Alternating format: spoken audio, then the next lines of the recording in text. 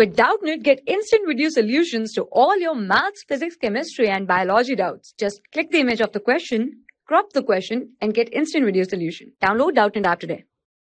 Hello everyone. Here it is as that work done by all forces external plus internal equals to change in what?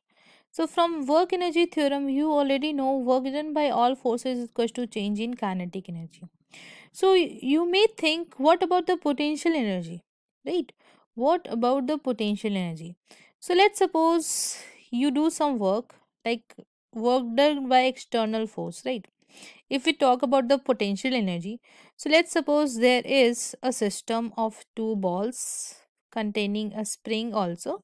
So whatever will be the work done by any external agent, let's suppose f that is the external force, it does some amount of work, then obviously the work done by external force will be equals to the change in potential but plus kinetic.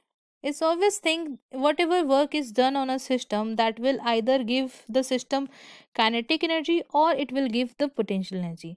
But in work energy theorem we only talked about the work done by all forces is equals to change in kinetic energy. What about the potential energy? So see, the work done by external force is equals to change in kinetic plus change in potential energy.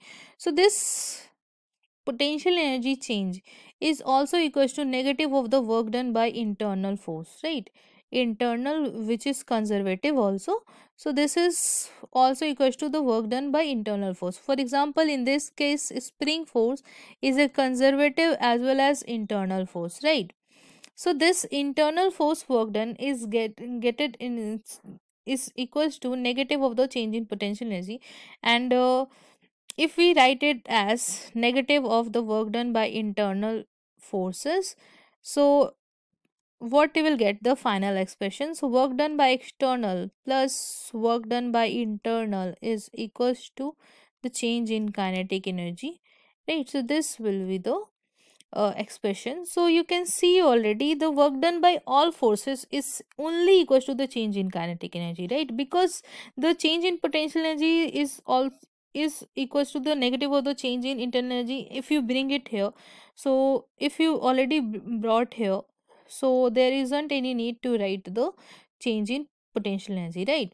Okay, so B will be the correct answer. Simple. Thank you. For class 6 to 12, IIT JEE and NEET level. Trusted by more than 5 crore students. Download Doubtnut app today.